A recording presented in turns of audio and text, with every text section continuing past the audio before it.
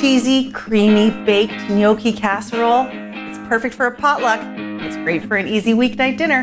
Hey, I'm Claire Tansey. I'm the author of the cookbook Uncomplicated. I believe that everybody can cook, and I'm here to share with you my favorite go-to recipes that are going to make your cooking that much easier, more fun, and more delicious. Today, it's broccoli and cheddar gnocchi casserole. Comfort food at its absolute peak. So easy, it's on the table in less than an hour. The ingredients for this are really simple. I just use a packaged gnocchi. These are the ones that you just get at the store off the shelf. They're not even refrigerated. And I get 2 packs because I'm gonna make a lot. And you know what? You don't even have to boil them. I'm gonna make a simple cheese sauce, so that takes some butter, some onions, some cheese and spices. And then to get some vegetables in there, we're gonna add a bit of broccoli.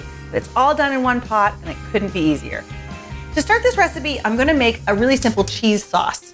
So I've got my biggest pot here on the stove, and over about medium-low heat, I'm going to melt 1/3 cup of butter. I know that sounds like a lot, but this is gonna serve 10 people, so don't worry about it.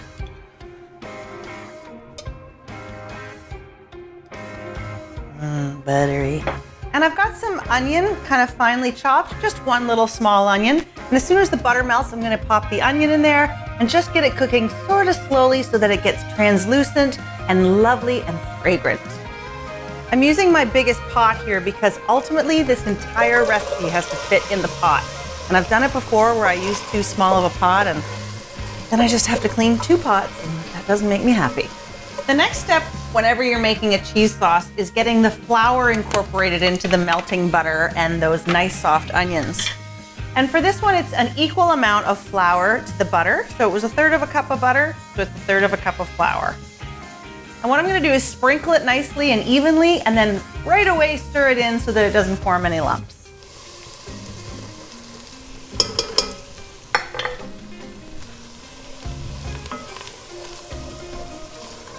I'm gonna add a few herbs and spices to this as well. I like dried mustard in a cheese sauce. It seems to really, I don't know, zest up the flavor of the cheese, and I'm all for zesting up the flavor of the cheese. So this is just dry mustard powder, and I'm gonna use about a teaspoon of that.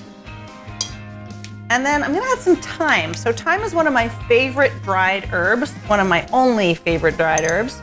And it's really nice with cheese as well, and it gives this just a nice little bit of dimension. So about a 1/2 teaspoon of dried thyme. And the other thing that can really zest up the flavor of a cheese sauce is a little bit of cayenne. Not too much. You don't want this to be spicy. You just want to give it a little bit of a sexy tickle. Now I've got the heat down pretty low, and I'm gonna add the milk nice and slow, again, so that I don't create any lumps. Just add a little and stir. And a little more, and stir. If you take your time adding the milk, you're going to make sure you don't have any lumps in that sauce. Okay, final addition of milk.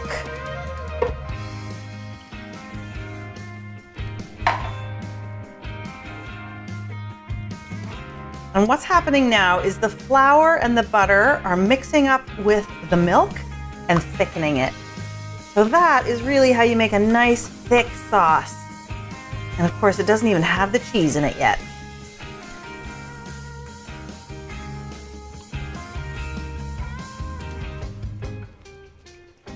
Okay, now while that's heating up really slowly over low heat, I'm gonna prepare the broccoli. I kind of want this broccoli to be small. Don't want it to be in giant florets. So the way I do that, a bit unconventional. Cut that broccoli in half, cut it down the middle, and then just sort of mince it up. And the closer you get to the top, the weirder it gets, because then you start cutting right into the florets. Some are bigger, some are little. That's just right. I don't want anything too big. I would say, this guy's too big. Now that the white sauce is starting to thicken up, I'm gonna add some cheese. I use nice old cheddar. I've got about 3 cups here and I want to save 1 cup for the top. So try to remember that while you're adding the cheese. Don't add it all. You don't have to be too careful with it, but just make sure that you don't add it all. Stir that in and it will melt up nicely. Oh, things are starting to look really good here. Now that the cheese is melted, it's time to add the gnocchi. And I love this recipe because you do not have to pre-cook the gnocchi. You just add the gnocchi right into the sauce, and then they essentially cook in the oven. So easy. So I'm gonna do 2 packs, and I'm just gonna plop them right in. Sometimes they can kind of clump up in these packages. Just break that up, shouldn't be too difficult. And now for that broccoli. Also doesn't have to be pre-cooked. Yay! You don't want the broccoli to get overcooked, of course, and that's why you don't even have to cook it first. Give that a big stir. Turn off the heat. And now I'm going to pour this whole thing into a big casserole dish, top it with the rest of the cheese, and pop it in the oven.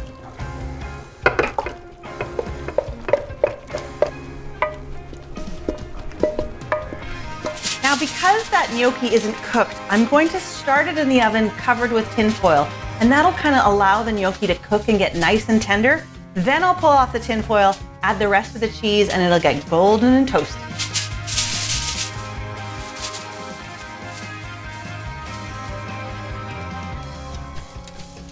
The gnocchi's been in for a little over half an hour. Smells incredible. So now I'm just gonna add that reserved bit of cheese and let the cheese melt. Actually gonna turn the broiler on for a few minutes just to get it gorgeous and golden.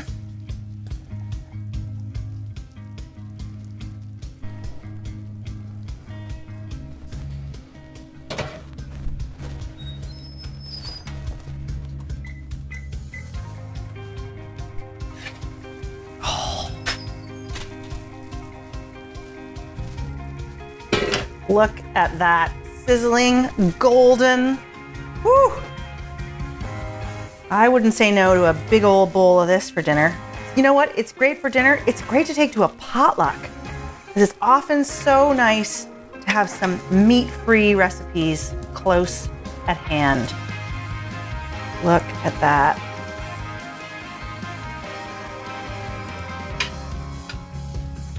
There it is, cheesy, baked gnocchi mac and cheese, an absolute pure comfort dish.